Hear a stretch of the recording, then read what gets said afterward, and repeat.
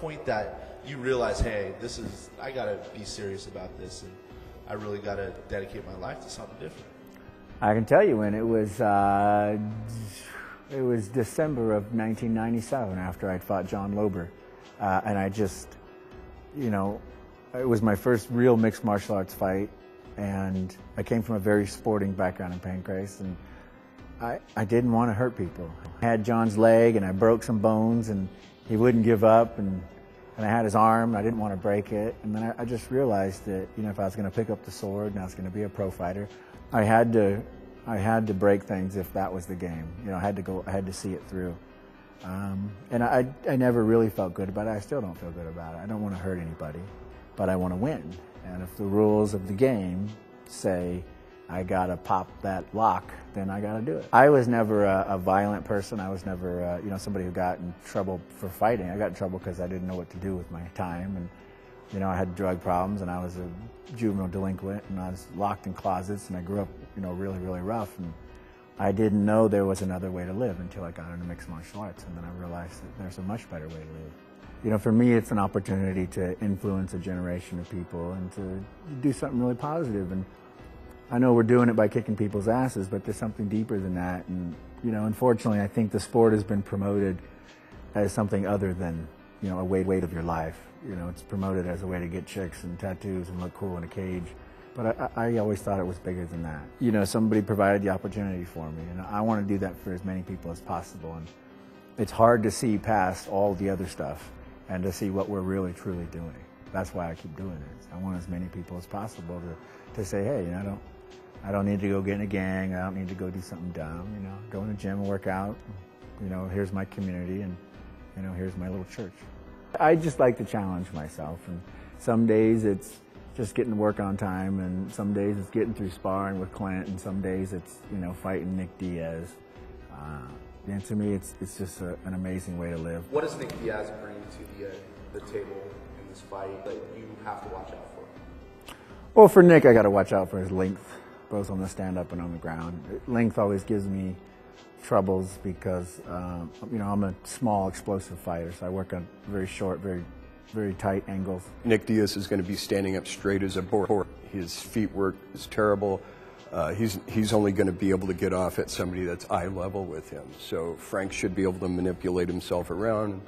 Like I said, he should beat the hell out of the kid. He's an accomplished jiu-jitsu guy, so I always got to worry about submission holds. And, you know, on the stand-up, he's willing to throw him, and if you're willing to throw him, it counts for something. So, you know, I don't think he has a lot of power, but he's got good reach, and he's got, you know, pretty good range. He's not afraid to throw him. You know, Nick Diaz, when I saw him, he was probably about 185, maybe 190 pounds. He was definitely bigger than I was. I don't cut weight. You know, I'm from the old school. I'm always within a pound or two of my fighting weight because that's where I feel comfortable. So I just think, you know, the sport has changed with striking and with you know, with the rounds, the time limits and stuff. Weight matters and size matters. You know, I don't believe in cutting weight, so this will be the first time I've ever, you know, missed a meal to make a weight class. I think it's going to be a real fast and real furious and somewhat dangerous fight. You know, but as long as I, you know, stick to my game and keep tight, you know, I'm going to knock Diaz out. I'm going to smash him. He seems to have made this pretty personal. Seems like you have fun with it. What's going on? What's that kind of dynamic? I think he takes everything personal, but I think I did when I was that age too. So I think it's just, you know, I mean, there is a flip side. You know, I did knock out his coach and his teacher, and, you know, I mean, that would certainly upset me if someone did that to my coach. You feel that has a lot to do with it, the Cesar Gracie knockout? I think it does to him.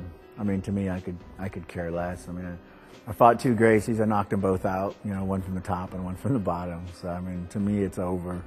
You know, where are they now? Obviously, they're gone. I think it's a new generation of fighters and guys like Nick, young guys that are good, well-rounded MMA guys. But to me, it's over. They're done. Well, I want to beat up everybody in mixed martial arts, at least the old guys. And then I want to do some pro boxing. Then I want to get the pro boxers into mixed martial arts. And then, I don't know. I don't know what I'll do after that. Probably Dancing with the Stars or something.